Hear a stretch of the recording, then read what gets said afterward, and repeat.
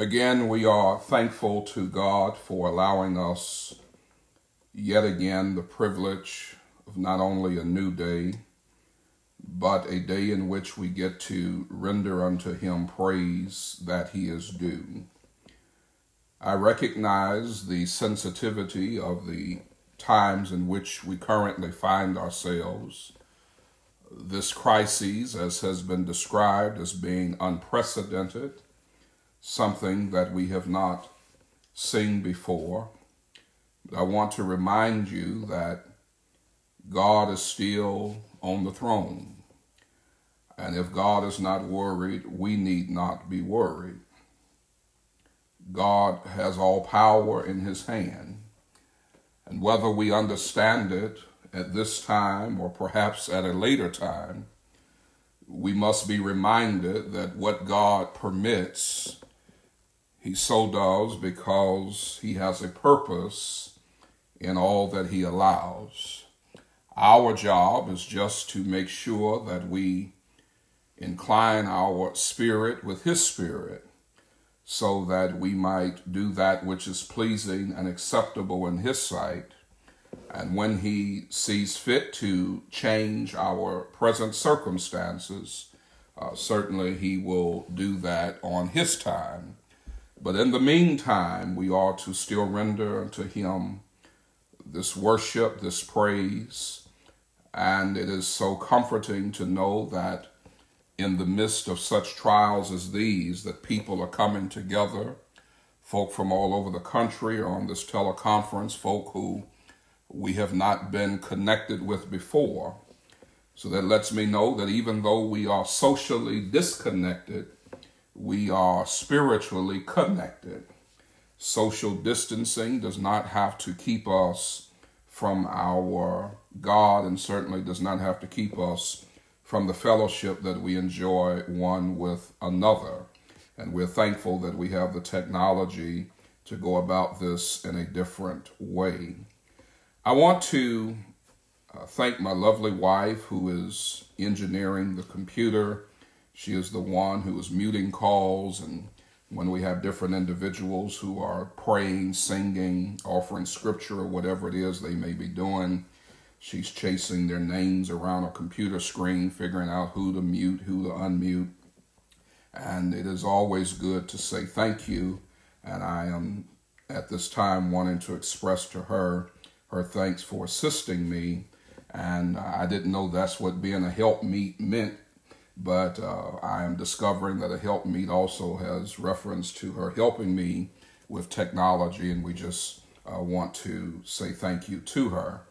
Nonetheless, we know there is a word from the Lord, and I want to invite you to 1 Thessalonians chapter 1. I thank Brother Doug, one of our newer converts, for reading the scripture for us this morning. Brother Doug's a great man, and we appreciate him and are just thankful for he and his wife, Sister Barbara. 1 Thessalonians chapter 1, and we will read verse number 7 and verse number 8. As I always say, when you find it, smile and say amen. And don't just say amen, but make sure you smile when you say amen. 1 Thessalonians chapter 1 and verse number 7. The Bible says, "So that you were examples to all that believe in Macedonia and Achaia.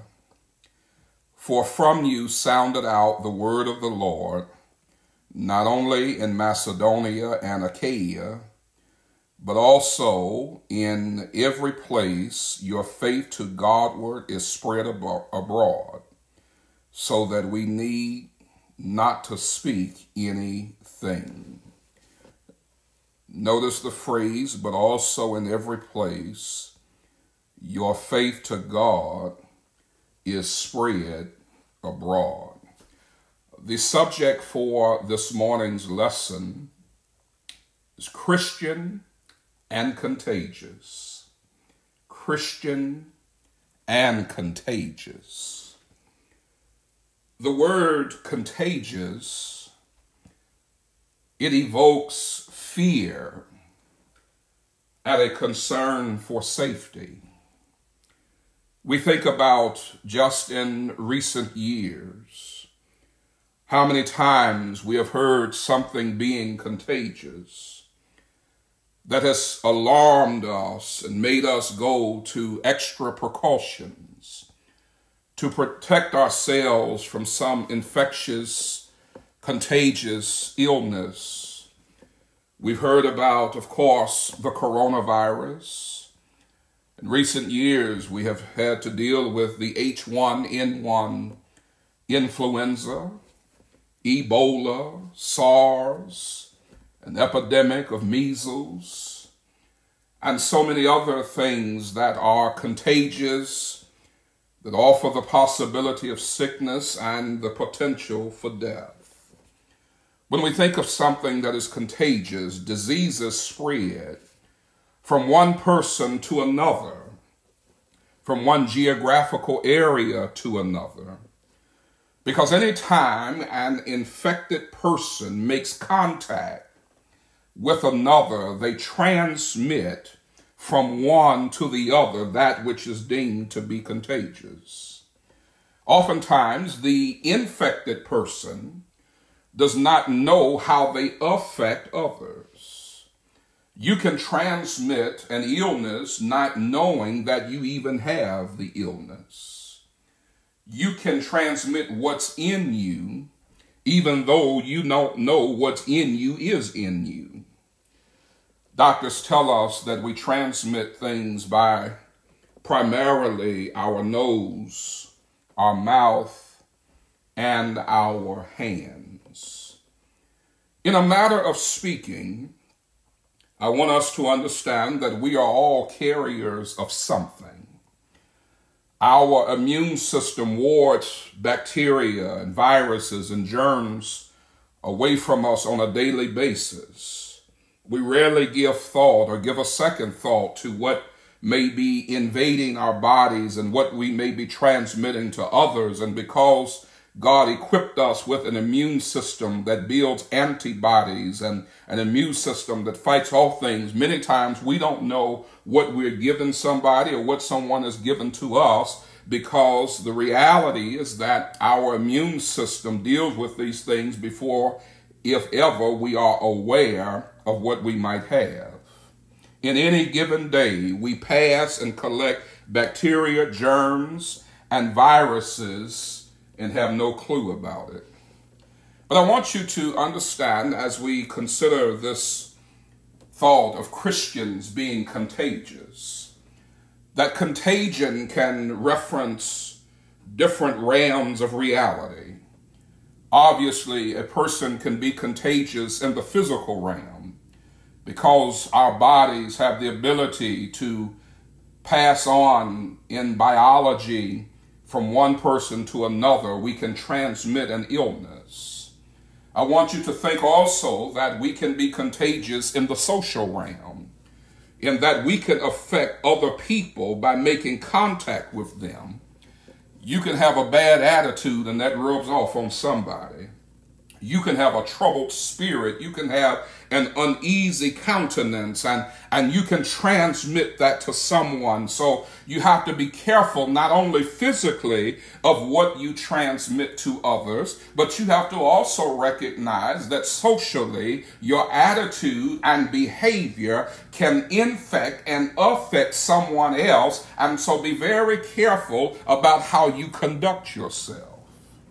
But for the purposes of this discussion today, I want us to think not just in the physical realm about being contagious, not just in the social realm, but I want us to think spiritually about being contagious.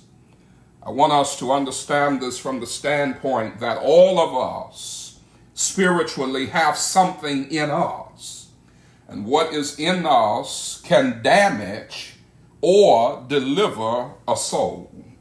What's in you, what comes from your nose, what comes from your mouth, what comes from your touch, spiritually speaking, that is, has the potential to affect someone, and you can transmit spiritually to someone something that can damage them or you can transmit something that can deliver them.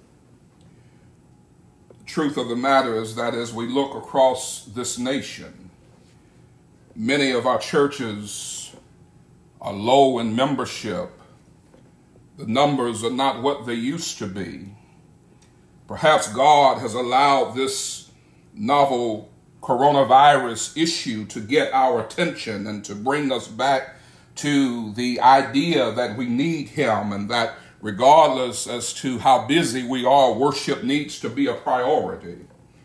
But I also believe that we need to look at our churches and recognize that if a church is dead, if a lost soul continues without the Lord, and a coroner from heaven had to write up an autopsy to explain a dead church or a lost soul, the truth of the matter is that the autopsy report would have to read that some churches are dead and some souls are lost because that church or those souls came into contact with contaminated Christians.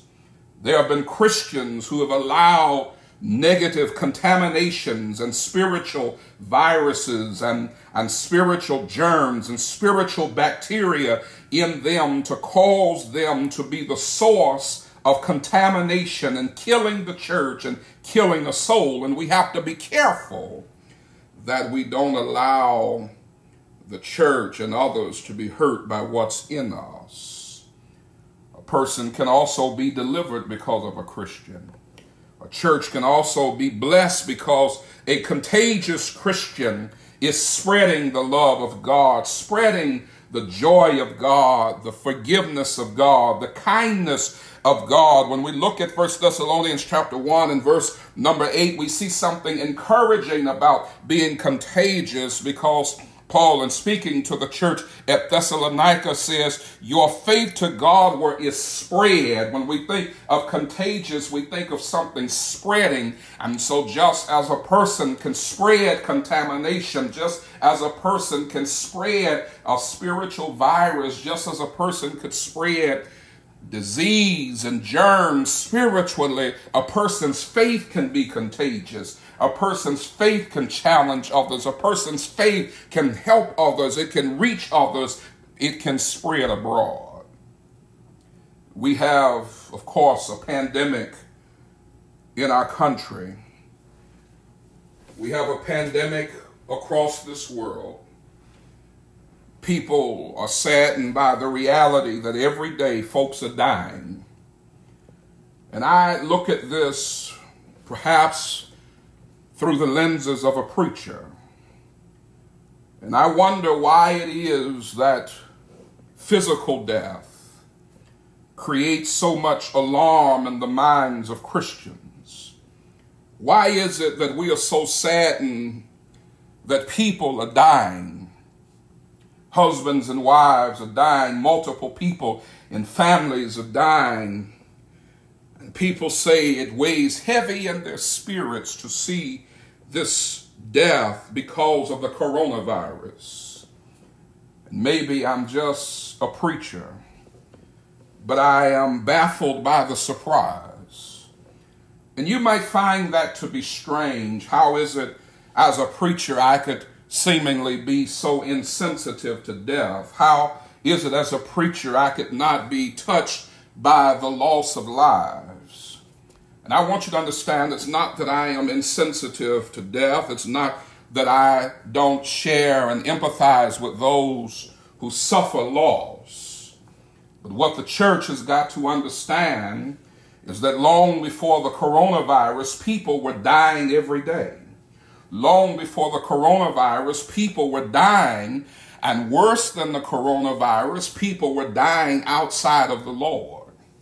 And so where were the cries then for souls? Where was the cry then? Where was the concern? Where were the heavy hearts in our churches when we have thought about power, in our families when we have occupied ourselves with everything but prayer and devotion, in our coming together when we've not come together for the good. Where were the cries then for the souls of people?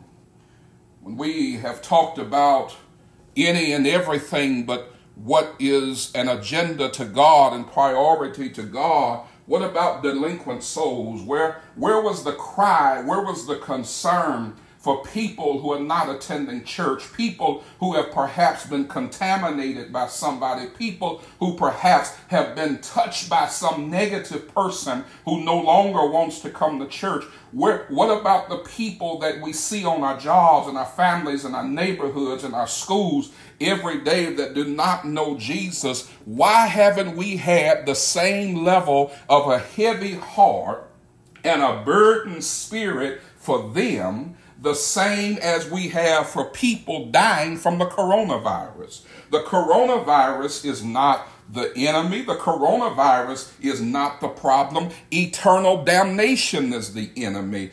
Eternal damnation is the problem. Those who are dying outside of Christ, that's where our hearts should bleed. That's where our hearts should be burdened. That's where our spirit should be overwhelmed. And it should not have to take a virus to remind us that death is not final, and that when people go through death's door, they have to answer to God and they will live eternally. The question is, where will they live? Sometimes I wonder if people really believe that hell is real. I want you to look at how we can be a Christian and be contagious. Not contagious because we negatively pass on spiritual contaminated viruses to another, but be like this church at Thessalonica whose faith was spread abroad. The first thing that I want you to notice as we consider from the Centers for Disease Control how viruses are passed on, we are told that they're passed first through the nose. That's why they recommend 6 feet of distance between two individuals, because when you sneeze, what is in you comes out of you and affects those around you.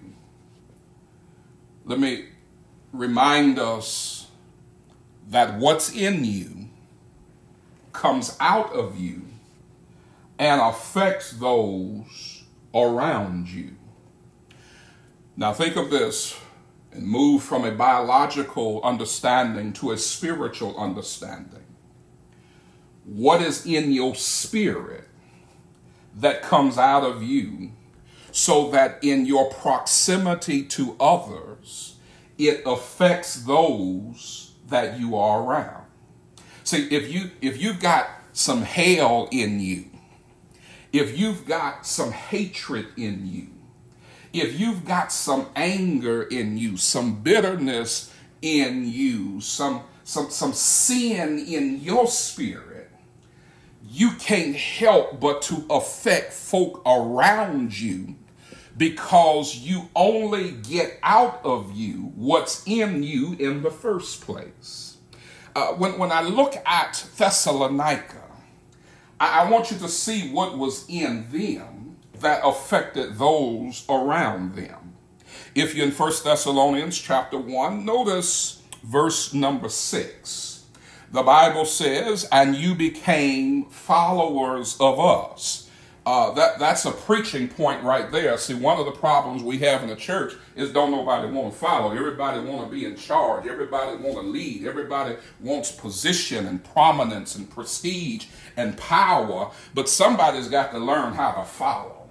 He says, and you became followers of us and of the Lord. See, there's nothing wrong with following if you're following the right person. Paul does not say you're following me. He says you're following me as you follow the Lord. But I want you to notice this phrase in verse number 6, having received the word. I want you to underline, highlight, give attention to the word receive. The word receive there, it has a meaning that should not be overlooked or undervalued. That word receive means to embrace.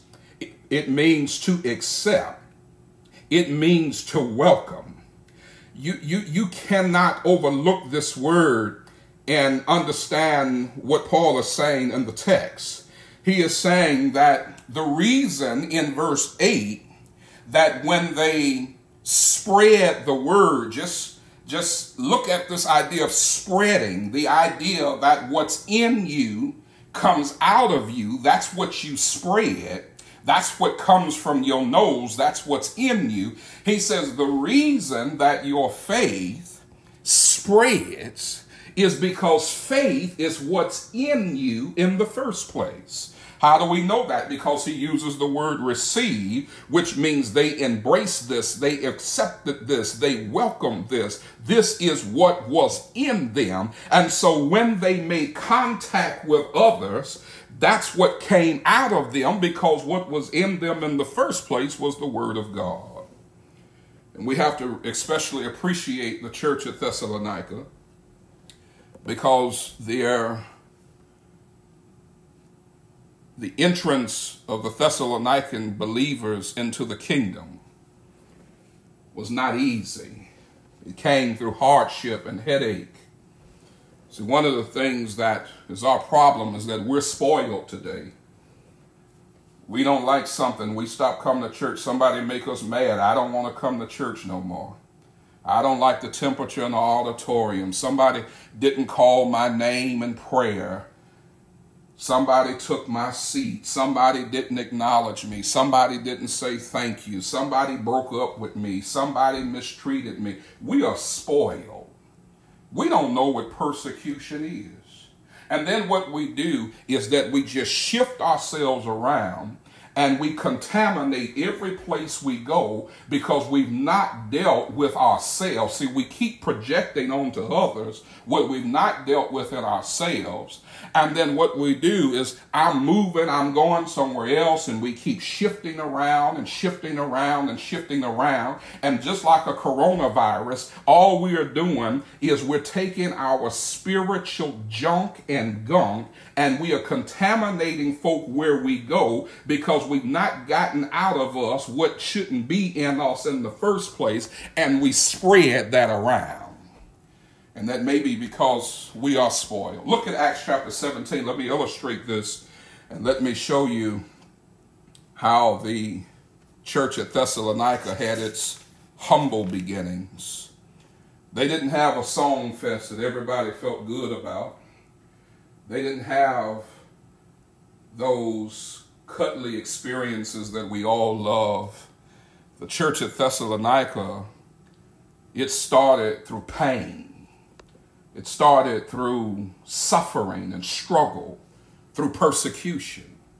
And maybe that's why they embraced God more and embraced his word. Maybe that's why they accepted God and welcomed God. Because see, when you're persecuted, you don't have time for some of these immature excuses as to why we don't go to church and why we unhappy and why we not satisfied. I don't like the song leader. The preacher preached too long. The preacher don't preach long enough. This person took my seat. This person this person that. We're so upset. But when we look at the church at Thessalonica, it was through pain and persecution.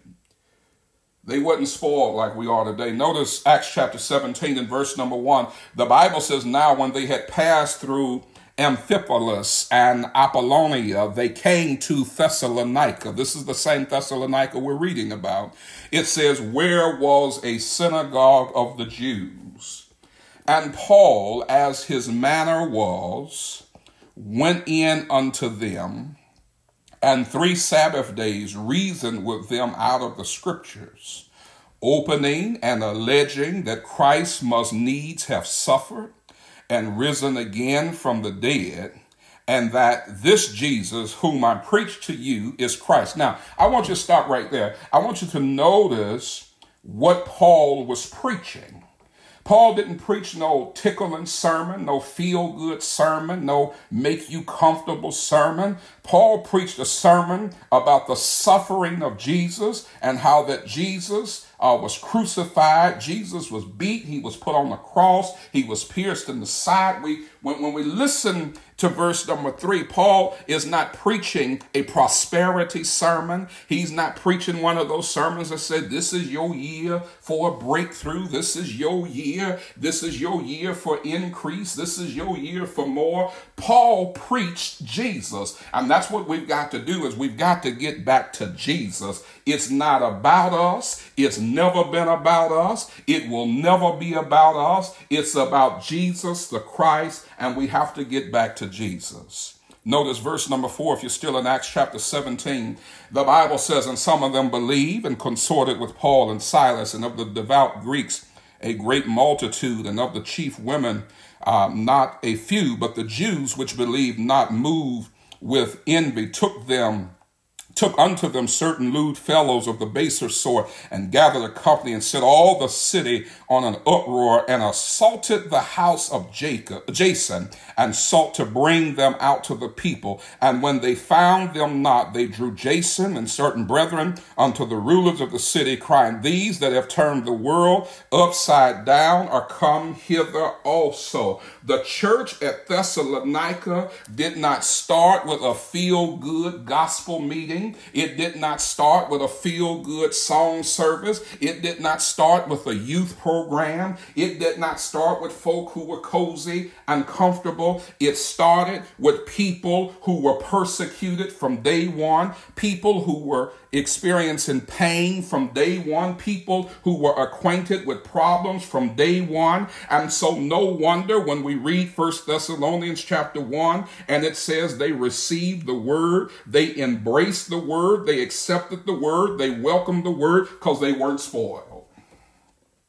And we have to be very careful that as we try to reach people around us, that we don't forget to lay aside some of our selfish, immature, less than Christ-like thinking, and remember that souls are at stake. When we think about the nose, what comes out is based on what's in. What should be in us that should come out of us is a concern with where people are going to spend eternity. In Colossians chapter 4 and verse number 3, how many of you have prayed this prayer? In this verse in Colossians 4 and 3, Paul does not ask God for bigger, better, and more. He doesn't say, Lord, I need a promotion on my job. Lord, I need more money. Lord, I need to get married. Lord, I need children. Lord, I need this, I need that. He says, my prayer is that I can tell somebody about Jesus. In Colossians 4 and verse number 3, withal praying also for us, that God would open unto us a door of utterance to speak the mystery of Christ, for which I am also in bonds. How many times do we pray and say, Lord, you've blessed me with a new day. Help me to tell somebody about Jesus today. And some of you say, well, preacher, that was a preacher talking. That was a preacher asking God to give him a door of utterance. And I submit to you that all of us need to pray for a door of utterance. You might not be a preacher, but you got a testimony. You might not be a preacher, but you come into contact with people. You might not be a preacher, but symbolically and spiritually speaking, you sneeze on people every day. That is, whatever is in you comes out and affects those around you. What's in you that positively affects those around you and infects them with the word of God? Do people see some God? Or do we find ourselves like the rich man in Luke chapter 16? It is interesting in Luke chapter 16, The rich man was enjoying his riches while he was living.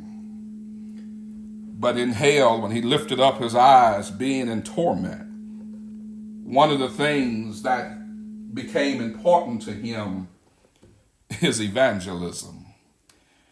He didn't say we need another song fest, and I'm not criticizing singing. I love good singing. I'm not in any way criticizing socializing, entertaining in the Lord. I'm not criticizing the things that we do, that we enjoy. I'm just saying we have to prioritize.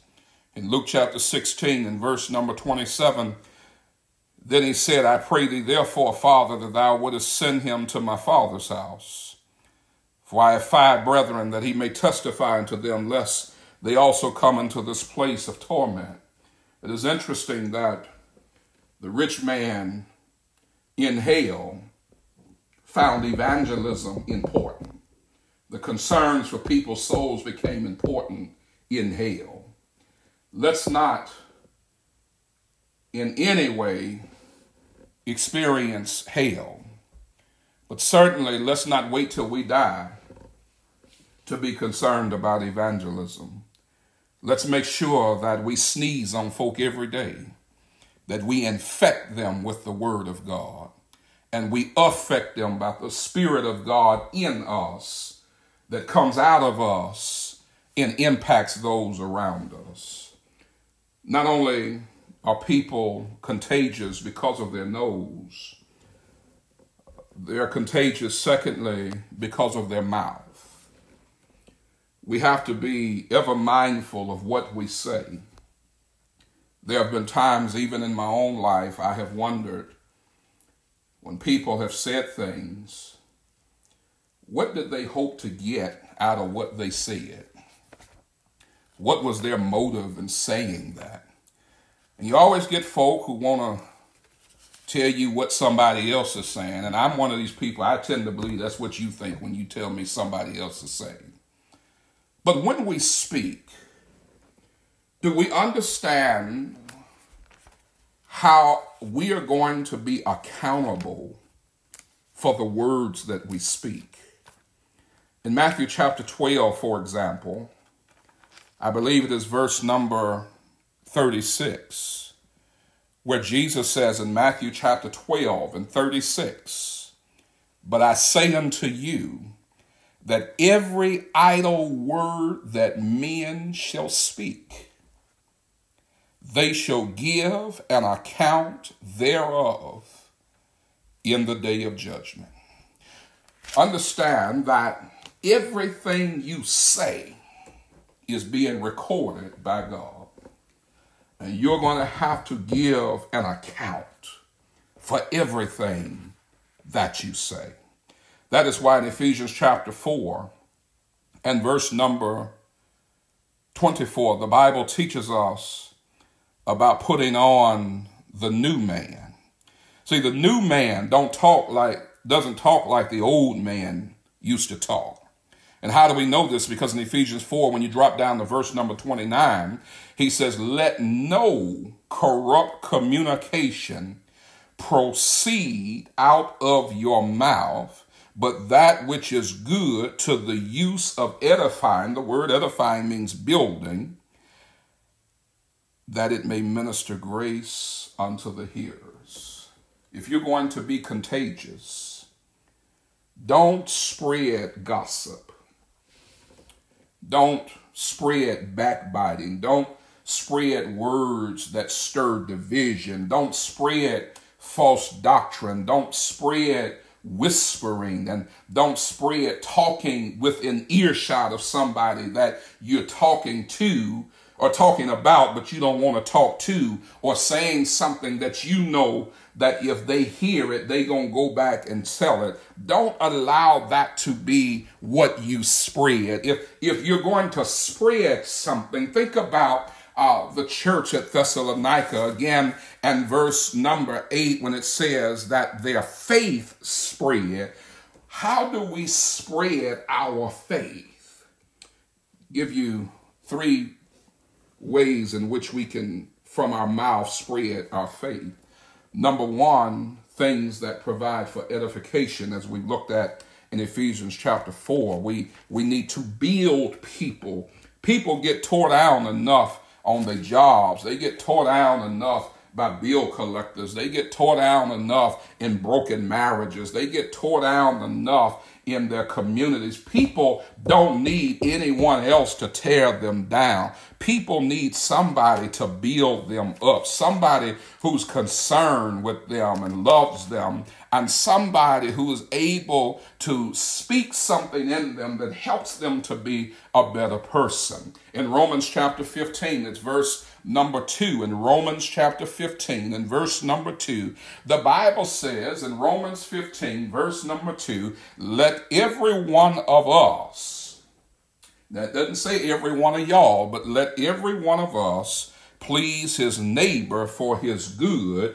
to edification. We ought to be in the business of spreading, being contagious with edification. It ought to be of such that when I come to the church, no matter how much I've been torn down, I just get infected by those who've been affected by the word of God, and that I can't leave church without being built up. I can't leave church without being encouraged. I don't have to go to church to hear gossip and backbiting and division and all of that and folk whispering about me. I get enough of that in the world, but I get built up in the church. So number one, from the mouth needs to be edification. Number two, from the mouth needs to be encouragement.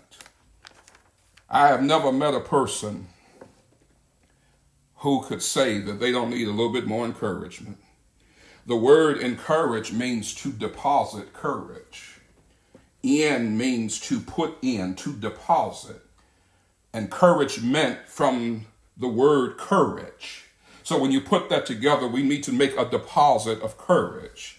It is in this same letter to the church at Thessalonica, 1 Thessalonians chapter 5 and verse number 11, where the Bible says, wherefore comfort yourselves together and edify one another, even as also you do. So it is the idea of edifying each other and encouraging each other.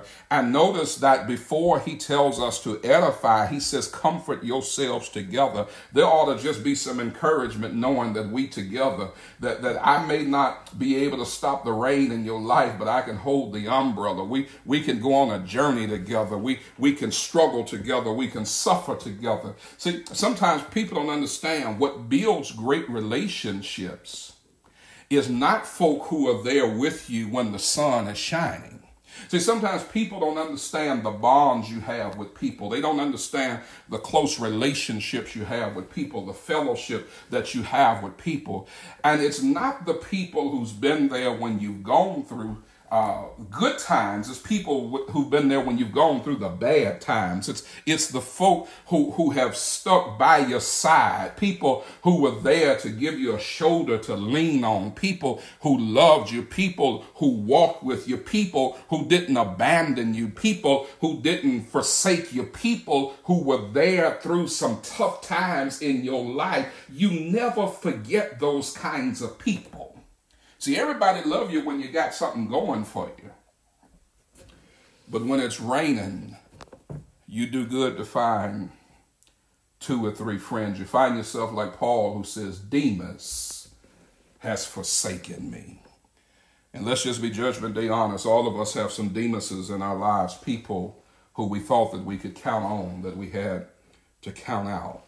Not only does healthy speaking from the mouth, contagious Christianity is not only edifying, not only is it encouraging, but contagious Christianity is about being effective and promoting and preserving the message of Christ. Contagious Christianity from the mouth is about saying what edifies, what encourages, and what is effective in promoting and preserving the message of Christ. We are God's representatives, and we need to sound like we represent God. Third and last, germs bacteria and viruses are not only passed from the nose, usually through sneezing, from the mouth through talking, but also through touch. You touch something that's contaminated, and you run the risk of being contaminated. That's why they tell us something that we hear every day: wash your hands. I'm baffled as to why you have to tell grown folks to wash their hands. We were taught to wash our hands as little kids, but for some reason, grown folk don't seem to get the message, and you all know that to be true. We go in public bathrooms all the time, and we comment about people we see come out not having washed their hands. We go to restaurants often where we see people blow their noses and then pick up and eat as if they have not just contaminated their hands. We assume this to be common sense, but millions of dollars are being spent right now to teach us to do the very basic thing that we were supposedly taught to do as children, which is wash your hands. And the reason is because germs, bacteria, viruses stick on your hands. Things are spread by what you touch.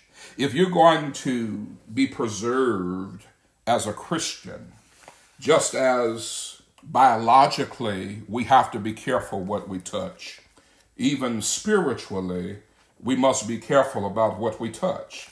And 2 Corinthians chapter 6, if you will, in 2 Corinthians chapter 6, God offers to us the privilege of being his children and dwelling with him and him with us. But he tells us in 2 Corinthians chapter 6, be careful what you touch. Notice verse 17. Wherefore come out from among them and be you separate, saith the Lord, and touch not the unclean thing, and I will receive you. What God is telling us has nothing to do with a coronavirus or a biological function. What he's talking about here when he says don't touch, don't put your hands on an unclean thing, is not biological in nature. It is spiritual in nature. He is saying do not contaminate yourself with touching things that are not spiritual. In other words, don't put yourself in a position where your spirituality can be tainted and contaminated because you are indulging in what you ought not be indulging in. You ought to be careful what you touch because it has the potential to not only infect you, but it can affect others, because when you touch it and then you touch somebody else, we pass that on. That's why we see certain traits and behaviors in families and in social groups, because people pass on to those what's in them and what's on them. You have a bad attitude and you keep touching and influencing people, they'll have a bad attitude. But you have a good attitude, a positive attitude, an edifying attitude, a spiritual attitude, an upbeat attitude, an encouraging attitude, and you start touching people with that, you can't help but to change folk around you. See, we are all contagious. The question is, what are you passing on? Are you passing on contamination, or are you passing on Christianity? In 1 Timothy chapter 5, our final scripture, 1 Timothy chapter 5, verse number 22. 1 Timothy 5 and verse 22. The Bible says, lay hands certainly on no man, neither be partaker of other men's sins. Keep thyself pure. Yesterday in our evening conversation, we talked about certain things that we heard as children. Received a lot of phone calls and texts after the call last night. We appreciate the positive feedback. But one of the things that we hear, I did not mention this yesterday, but this is important as we look at 1 Timothy 5, verse 22. We were taught as children, birds of a feather. Y'all know the rest of the story. Birds of a feather flock together. You have to be careful. We're also told if you lie down with dogs, you get up with fleas. And I can't hear you, but I can see some of y'all smiling and laughing now because y'all miss some of these sayings we used to hear. Birds of a feather flock together. You lie down with dogs, you get up with fleas. That's what Paul is saying in 1 Timothy 5 and verse number 22. You have to be careful who you run with. You have to be careful because you may think that you are an outsider to their sin. Well, I just hang out with them because they cool, they fun, they more sincere than some of them hypocrites in the church, and all this other nonsense that we say to justify our indulgence in a sinful environment. And what Paul is saying here is you run the risk when you touch that, you may become contaminated and you may pass that on to somebody else. So you have to not be a partaker of their sin so that you can remain pure. I want to close this message out with this understanding. I am certainly sensitive and empathetic to the coronavirus. There's not a person among us who is not affected in some kind of way. And I am not sure what the end will be and how long and what will be the strategy used to get us beyond this storm. But I do want to say that beyond this biological virus, there's a spiritual virus of sin. And we have to remember that just as folk are dying from the coronavirus, folks are dying in sin. And the same level of concern that we have that every time we see on the news, every time we see in our families, every time we get an alert on our phone that somebody else has died from corona, how many times do you look at people dying in sin and have the same level of concern for their soul? As Christians, we ought to be like the church at Thessalonica. They were Christian and they were contagious because the Bible again says that their faith spread. That's what contagious does. It spreads. Things spread because of our nose, our mouth, and our touch.